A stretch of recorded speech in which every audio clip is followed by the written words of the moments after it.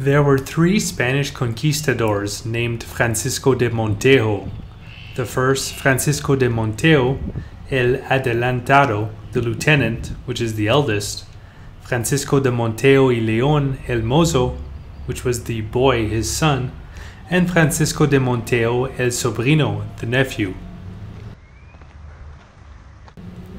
Merida was founded in 1542 by Montejo y León, el Mozo, and named after the town of Mérida in Extremadura, Spain. It was built on the site of the Maya city of Tahoe. Carved Maya stones from ancient Tahoe were used to build the Spanish colonial buildings, which are numerous in downtown Merida.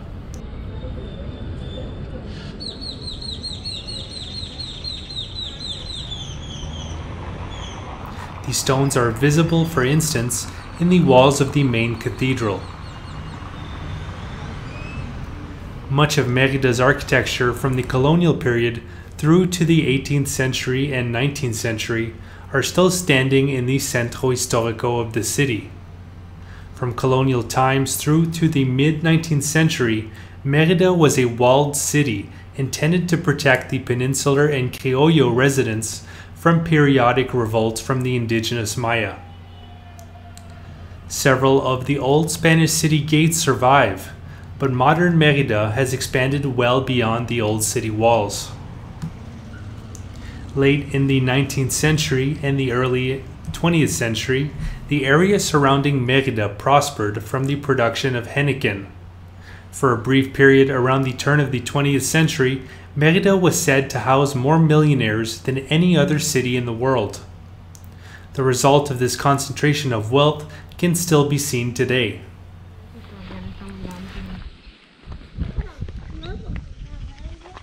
Wow. Inmensa.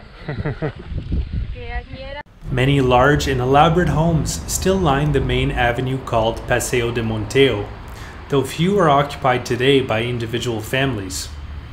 Many of these homes have been restored and now serve as office buildings for banks and insurance companies.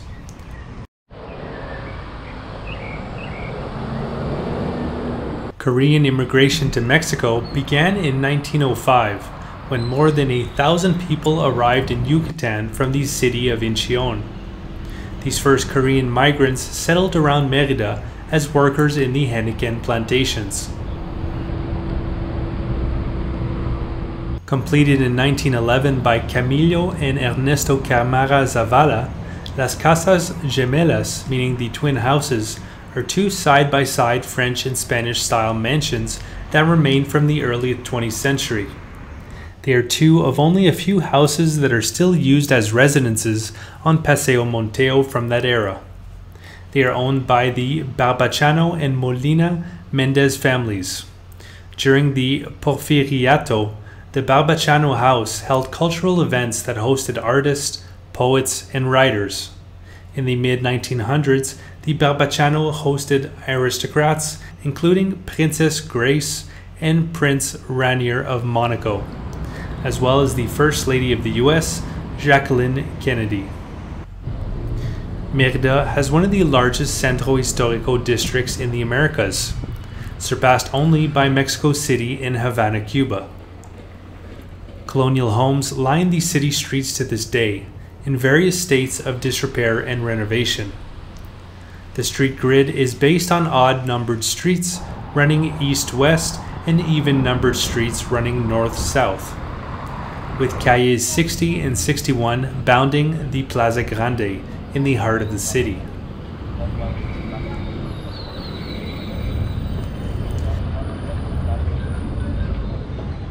The more affluent neighborhoods are located to the north, and the most densely populated areas are to the south. The Centro Histórico area is becoming increasingly popular with Canadians, Americans, and Europeans, and other expatriates who are restoring the classic colonial structures to their former glory. In August of 1993, Pope John Paul II visited the city on his third trip to Mexico. The city has been host to two bilateral United States-Mexico conferences, the first in 1999 with Bill Clinton and Ernesto Zedillo, and the second in 2007 with George W. Bush and Felipe Calderon. As the state and regional capital, Merida is a cultural center featuring multiple museums, art galleries, restaurants, movie theaters, and shops. Merida retains an abundance of colonial buildings and is a cultural center with music and dancing playing an important part in the day-to-day life. At the same time, it is a modern city with a range of shopping malls, auto dealerships, hotels, and leisure facilities. The famous avenue Paseo de Monteo is lined with original sculptures. Each year, the Mackay Museum in Merida mounts a new sculpture installation, featuring works from Mexico and one other chosen country. Each exhibit remains for 10 months of the year. In 2007, sculptures on Paseo de Monteo featured works by artists from Mexico and Japan. Merida and the state of Yucatan have traditionally been isolated from the rest of the country by geography, creating a unique culture. The conquistadors found the Mayan culture to be incredibly resilient, and their attempts to eradicate Mayan tradition, religion, and culture had only a moderate success. The surviving remnants of the Mayan culture can be seen every day in speech, dress, in both written and oral histories. It is especially apparent in holidays like Hanal Pixan, a Mayan Catholic Day of the Dead celebration. It falls on October 31st, November 1st, and November 2nd, one day for the children, one day for the adults, and one day for all souls, and is commemorated by elaborate altars dedicated to the dead relatives. It's a compromise between the two religions, with crucifixes mingled with skull decorations and food sacrifice offerings. Mukbil Pollo is the Mayan tamal pie offered to the dead on All Saints' Day, traditionally accompanied by a cup of hot chocolate. Many Yucatecans enjoy eating this on and around the Day of the Dead, and while complicated to make, they can be purchased and even shipped via air. Mukbil literally means to put in the ground, or to cook in a pib, an underground oven. Yucatan food is its own unique style and very different from what most people consider Mexican food. It includes influences from the local Mayan cuisine, as well as the Caribbean, Mexican, and European and Middle Eastern foods. I have another video on this channel detailing the Yucatecan cuisine that can be enjoyed in Merida. Merida is located in the northwest part of the state of Yucatan, which occupies the northern portion of the Yucatan Peninsula. To the east is the state of Quintana Roo, to the west the state of Campeche, to the north is the Gulf of Mexico, and to the far south is the state of Chiapas. The city is also located in the Chicxulub crater. It has a very flat topography and is only 9 meters above sea level, which is one of the reasons why Merida has such a warm climate. The land outside of Merida is covered in smaller shrub trees and former henequen fields. Almost no surface water exists, but several cenotes, underground springs and rivers, are found across the state.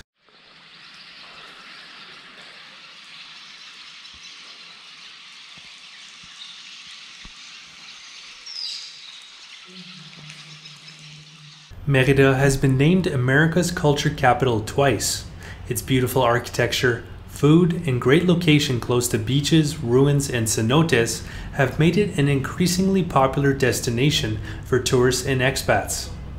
I've spent the past few months in Merida documenting the city and my adventures in the area. These videos can be seen in the playlist linked in the description below the video. And if you enjoyed this video, please click the like button and subscribe to the channel if you haven't already. And if you'd like to see those other videos of the city of Merida, I have a link in the description below this video where you can find all those videos of Merida as well as the other videos I've made traveling throughout eastern Mexico this time around in 2021. You'll also find in the description a link to the first time I traveled through Mexico 3 years ago, bicycling through the country, through western and central Mexico. That was part of a larger trip, bicycling through Latin America.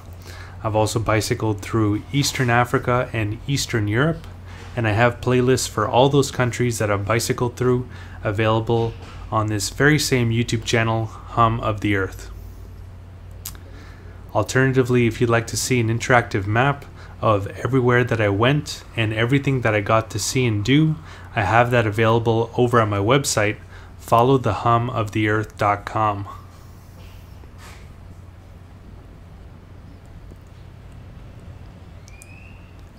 Where you can click on the different locations and see the various blog posts and videos that I've made of those places. And if you'd like to follow my continuing adventures through Mexico's Yucatan Peninsula and beyond, you can do so by clicking on the red subscribe button and clicking on the bell to be notified when new videos come out. Alright, so that's going to do it. I hope you guys enjoyed. Have a good one.